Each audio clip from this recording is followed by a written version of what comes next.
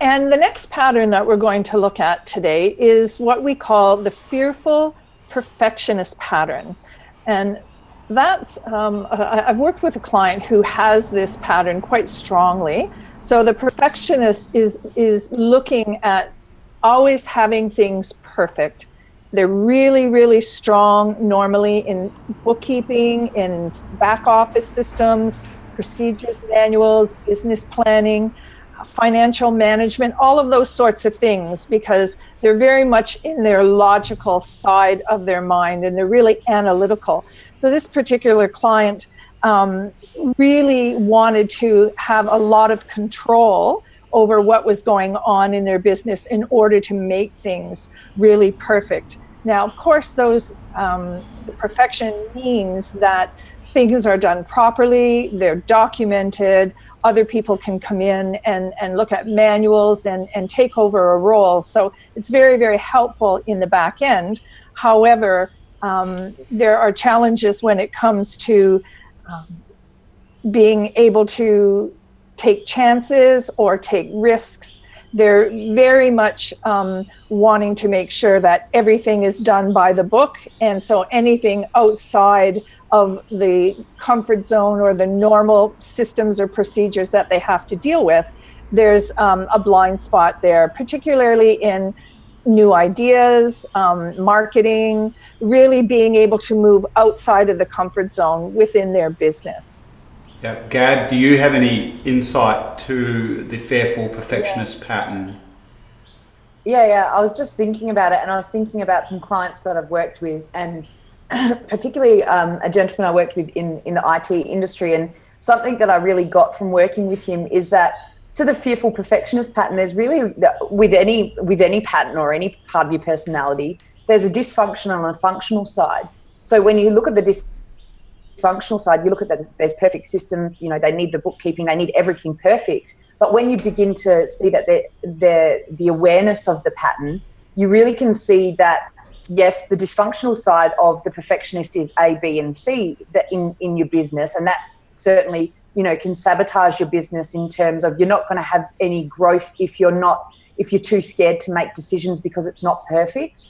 But with an awareness of that pattern, you can move it into a very functional part of your business that really helps it to excel in growth. For example, because perfectionists are always striving for perfect, a lot of the time they don't set benchmarks around a lot of decisions that they make in business or a lot of systems that they have in business. So if they start to set benchmarks and KPIs and different things that allow them to have a version of perfect, then that moves it into functional territory. But the catalyst for that really is an awareness of where you're being dysfunctional, so you can move that into functional territory. Yeah.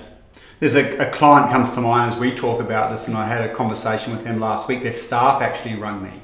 And I think it's probably important to say that the fearful perfectionist pattern will often get triggered when the business owner is anxious. So it would be a typical strategy. I've got to get this perfect. If I don't get this perfect, and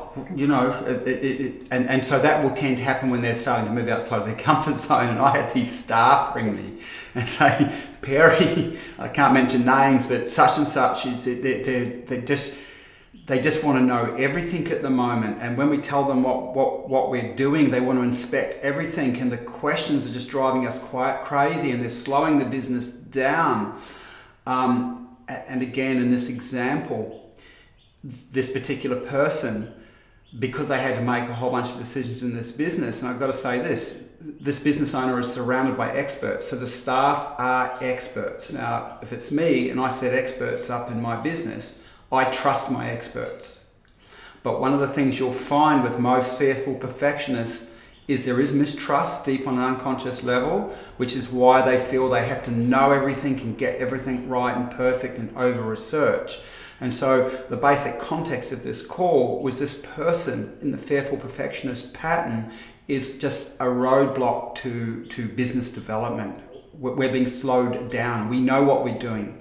We know what we have to do to roll this out. The other thing that came to mind as we talked about the fearful perfectionist pattern is oftentimes, not always, but often a person with this pattern on an unconscious level has a part of them that is deeply afraid of making a mistake, because if they make a mistake, they feel like they are a mistake. And it's typically a pattern they've carried right through life, and one to really to watch out for. And just coming back to, say, a key principle that we've all been talking about, again, you know, if you've got a fearful perfectionist, I want a fearful perfectionist running my books. Okay, really important to understand that. I want a fearful perfectionist looking after client care systems. So none of these patterns we're talking about, as both Gab and Georgina have alluded to, are actually wrong in themselves. They just can become dysfunctional when they're being applied to the wrong place in business. So it can be a really good thing to, if you're a fearful perfectionist, understand, well, you know what? I'm going to stay in these roles because that's where a fearful perfectionist creates wonderful systems and accuracy, and maybe I've got to go and partner or bring in a staff member that is far more creative and inspired and can operate from the gut and can operate conceptually for the areas of the business that need it.